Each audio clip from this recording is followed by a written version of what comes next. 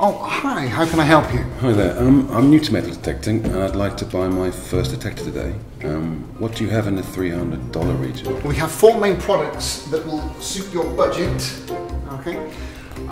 Where are you thinking of using your machine, and will it just be you using it? I was hoping to go detecting with my child.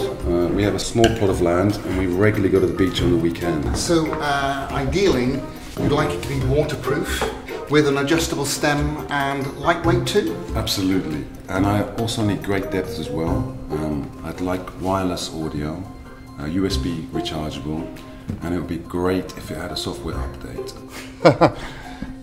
I have been detecting for 30 years, and there's no way you can get all of that for that price. And that is where this gentleman is wrong, because there is one option. Only one though. The Nokta Macro Simplex. It's fully submersible, has wireless audio, USB rechargeable, and is updatable. And I haven't finished yet.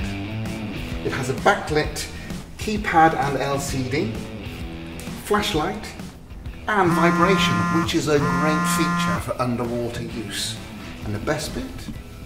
It's only $299. To be honest, the only thing that's entry level about this baby is its price. Simplex is simply unrivaled.